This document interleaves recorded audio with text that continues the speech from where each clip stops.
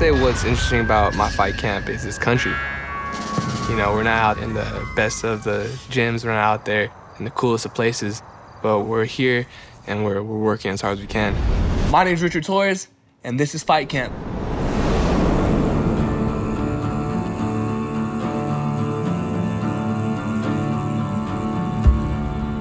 I want to fight, you know? I don't need to fight to get out of something. I want to fight. So because I want to box, because I want to do this, I need to train. Because I want to do this, I need to condition. So I'm not worried about the needs right now. I'm worried about the want, and the want is why I need to do things.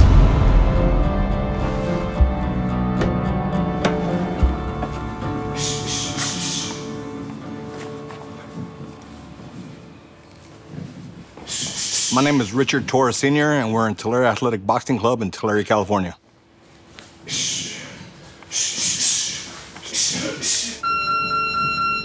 Depending on how difficult the fight's intended to be is how long the camp will be. So we're just about ready to start our camp.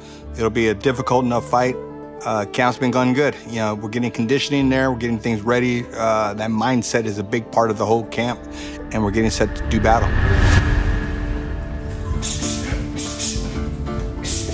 Stand combo, jab, jab, jab, right hand, step over, uppercut, hook.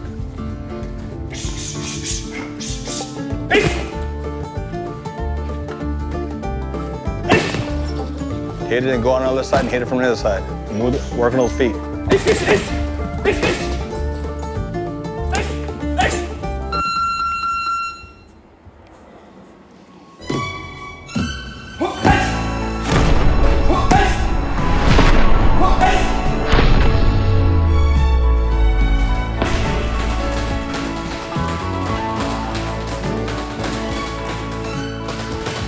Ever since he was little, he had something special. It was something about that tenacity, that grit, that kind of I want to win, I want to be something.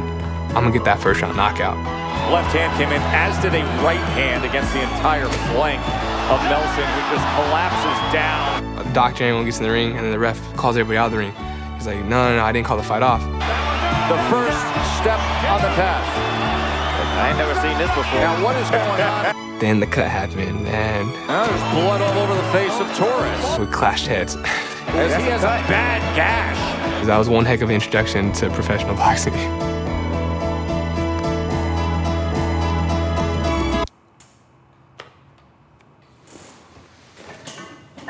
I think I'm pretty strong, if I'm being honest with you, but I would say the main asset I have is my conditioning.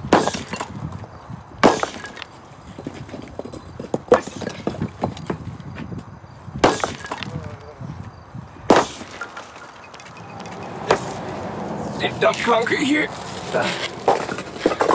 to support the edges and the sides of the canal so that they cave in. I get at least like 3 or 4 sessions in a week. Whether it's this or it's actual strength and conditioning, it's up to my dad and my coach. But when the strength and conditioning is not that day, then it's the farm work activities. I think this is a high rep at a medium weight. So what it does is I think it builds muscle conditioning. So it's like, it's not just trying to get bulky, it's actually trying to condition your muscles for a load over a certain amount of time. I mean, I do a couple of different things that I'd say most boxers don't, but that's what makes us different, right?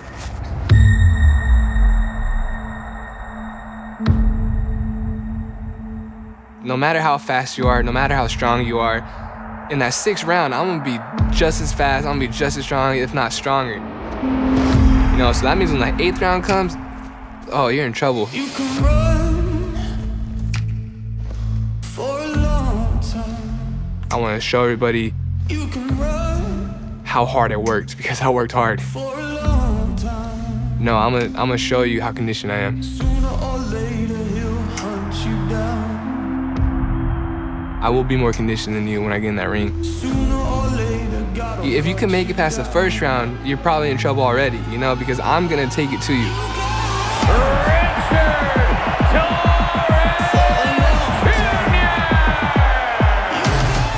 You see a lot of old-time fighters, and they're tough as nails. for a long They're tough because they lived hard.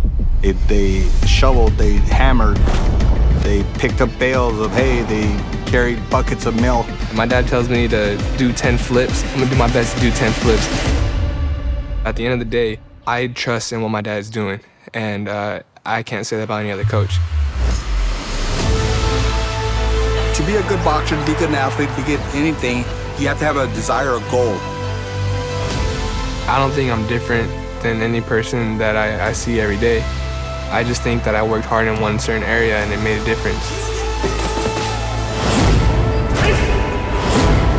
You know, I think that's the only separation is the consistency in your everyday life.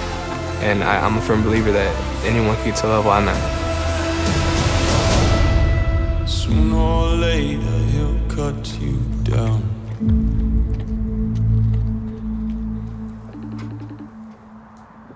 What's up, Pop? I just did my 8 miles on Rocky Hill. I'm feeling good. So what do you want me to do next? Okay, so you ran 8 miles. You gotta keep training and be a winner and train like a winner, okay? All right, cool.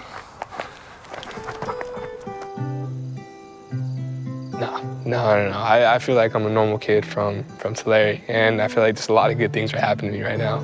I'm definitely gonna try to act in a way so that one day I can inspire someone, but right now I do just feel like I'm a normal person. And you let it go. Yeah, that's all you get. My town is a part of the way I fight. The people I've met, it shows the hard work that these people do in their everyday lives, and that pushes me and drives me to be a better boxer in itself too.